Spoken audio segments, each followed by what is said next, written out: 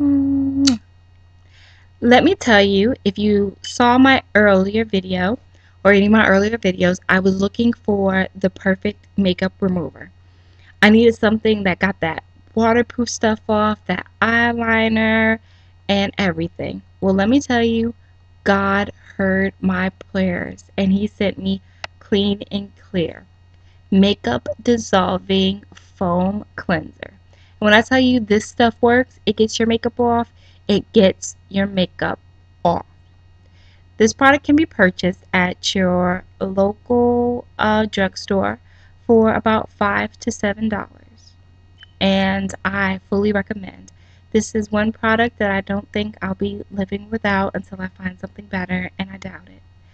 As compared to other makeup removers, I find this better than Clinique Take the Day Off. I find it better than Almay. I find it better than anything I've tried. It's oil free, but I can say one negative commentary about this. It does leave your face feeling a little bit dry. And also, being that it's a foam, it uses a lot of product. So this bottle isn't going to last very long, okay? It's 6 fluid ounces for $5, and it's a wonderful product. What I usually do, I use this first, and then I follow up with my regular skincare routine. And you have to be sure to moisturize after using this.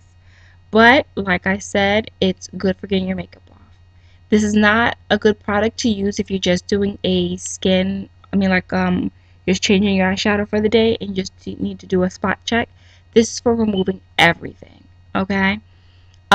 If you saw my earlier review, the best product for just removing your eye makeup is the eye makeup remover by Sephora Face, the milk. That'll get it done for you. So, hope you like this review. For anyone who gets the Clean and Clear, let me know if I was right. Remember, rate, subscribe, let me know how I'm doing. Bye, ladies.